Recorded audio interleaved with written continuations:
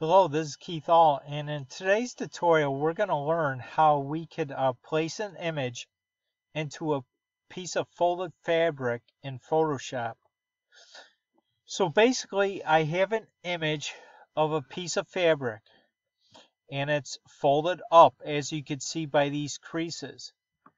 Now we're going to select another image and we're going to place it on top of that, and we're going to create the effect that this image of this Rubik's Cube was actually printed on this piece of fabric, and the fabric was folded up. So let's see how we could do this. So let's go over to a new canvas. I already have the fabric image loaded up. Let's bring in the other image. I'm just going to go to my File Explorer. I already have it selected. So I'm going to click and drag and drop it right on top of here.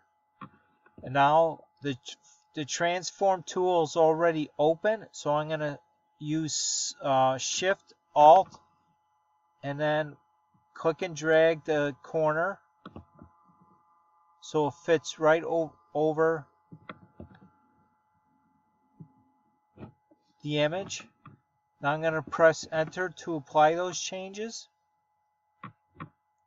Now I'm going to bring this image of this Rubik's Cube below the background image. We first have to unlock it. Now click and drag and bring it below. Now let's select the fabric image layer. Let's go over here to the blending options and let's select hard light. Now we don't want this red color, so we're going to desaturate it. So we're going to go up to Edit or Image, Adjustments, and then Desaturate. So now that we did that, now let's turn off the image layer of the Rubik's Cube. So let's select that layer. Let's turn that off. And now we want to blur this piece of fabric just a bit. So we go up to, let's select that layer. Let's go up to Filter, Blur, Gaussian Blur. And you can play around with the amount of pixels that gets blurred. So if you want to increase it, you can. It gets really blurry. But let's keep it at the low end. I'm going to just shoot for 1.6.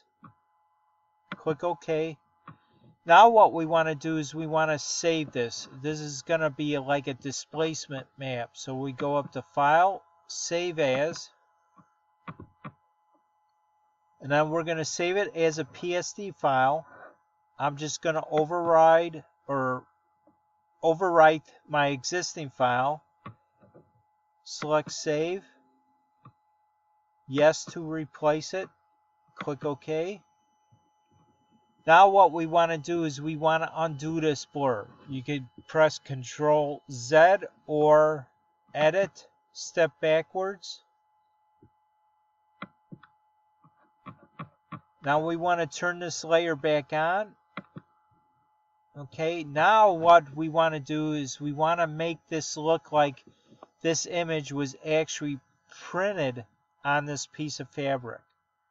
So we do that by selecting that layer, coming up to Filter, Distort, and Displace. And I'm going to keep it as 20 here for the horizontal scale and 20 for the vertical scale. Again, this is something you can play around with to see what type of effect that you want. We're going to select Stretch to Fit for the displacement map. And under the undefined areas, we're going to select Wrap Around. We're going to click OK. And we're going to select that displacement map file that we just created. Click Open. And as you can see what it does, it looks like now the image of that Rubik's Cube was actually printed on this piece of fabric, and it was folded up and someone took a picture of it. So this is a really neat effect that you could work into your current projects. Hopefully it was helpful for you today.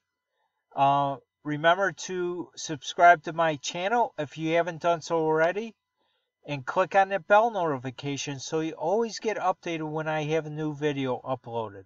And also please like, share, and comment. I appreciate it.